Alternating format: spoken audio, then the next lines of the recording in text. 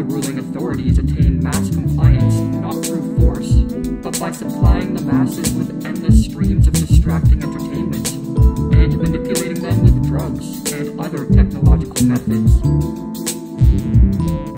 Huxley wrote Brave New World as a warning. Huxley wrote Brave New World as a warning. Advances in science and technology, he believed, were paving the way for the type of society depicted in this book.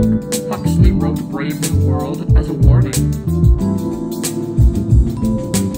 And he cautioned that if a Brave New World type of order solidifies, it could be the final or ultimate revolution. The people will have their liberties taken from them. Huxley wrote Brave New World as a warning. But they will enjoy their servitude, and so never question it. Huxley wrote Brave New World as a warning. Let alone rebel. In a 1962 interview at Berkeley University, Huxley explained, "It seems to me that the nature of the ultimate revolution with which we are now faced is precisely this." Huxley wrote Brave New World as a warning.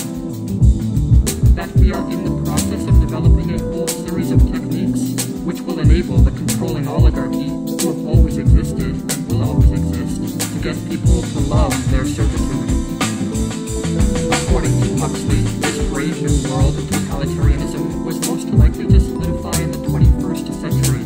Huxley wrote Brave New World as a warning. Do we live in a brave new world? In Brave New World Revisited, Huxley wrote the following.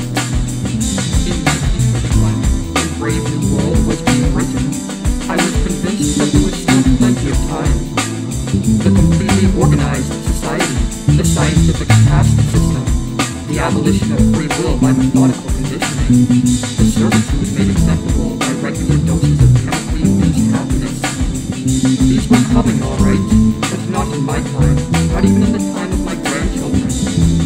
27 years later, I feel a good deal less optimistic than I did when I was writing Brave New World. The prophecies made in 1931 are coming true much sooner than I thought they would.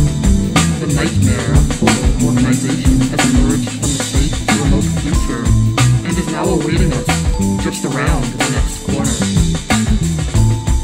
In Brave New World, advances in psychology made it possible for the ruling authorities to use mind control to condition citizens from an early age to think and behave in ways that were submissive and conformist. Nearly 100 years after Huxley wrote his dystopian novel, has this type of conditioning left the realm of fiction and entered reality?